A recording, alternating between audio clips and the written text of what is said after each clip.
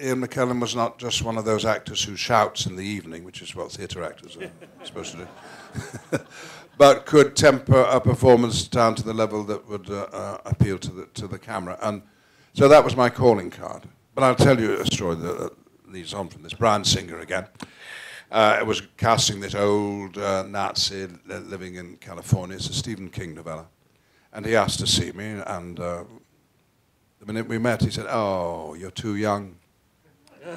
Oh, what a pity. Oh. Oh." I said, "Oh, well, never mind." And we had a nice meal together. And towards the dessert, he said, have you seen John Schlesinger's new movie?" I said, "What, Cold Comfort Farm?" "Yes," he said, "that's it." I said, "Yes, I have seen it." He said, who was the old guy who played the preacher?" I said, "That was me." He said, "You play old?" What? I said, "Yes, I'm an actor." So he gave me the part, and then he put me into X-Men. But it's luck, isn't it? It's all luck, chance, luck. The thing about luck is that you have to be ready for it. That's my advice to young people. Get ready for the moment when there might be some luck. Luck won't descend and put it all right. You've got to be ready for it.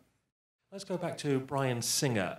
When he presented the idea of X-Men to you, how did you connect with that role? What was the way into you for playing the mutant Magneto? Well, the X-Men movies were made because they'd been a success on television, like so many other films. I mean, we forget now that Superman was on television before it was on the big screen, and others too. Before that, of course, it was the comics.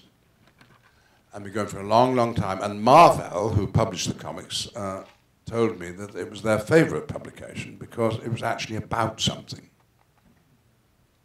I mean, with all respects, Superman isn't about anything. It's a fantasy. It's about a man who changes his personality when he puts his underpants on. Spider-Man's a bit the same. You see. The Hulk, they're all the same. And I think James Bond is the same, you know. James Bond is the wimp who actually turns out to be a Superman, but you don't recognize it. Anyway. But X-Men is about the mutants. And I was playing one of them, Magneto, Master of Magnetism. They have, each of them, a special developed, God-given quality, which upsets the rest of the population because they don't have it, and they're frightened that people with special powers will be endanger the rest of the population.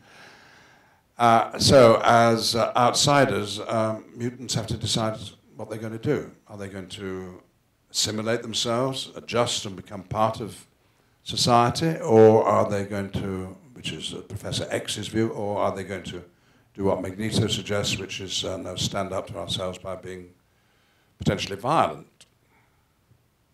That dilemma is in all civil rights movements, you know.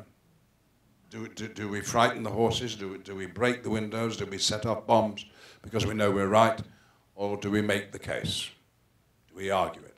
I know in gay rights, I take the latter point of view. Professor X, I'm a fan of.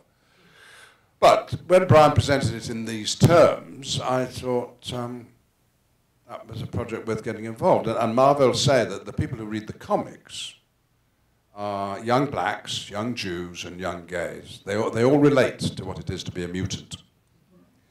I'm sure the demographic of the audiences for the films is much wider than that, but nevertheless, it's even in all the fantasy, all the nonsense, all the thrills, of course, I kept thinking, this is a story worth telling. It's about something.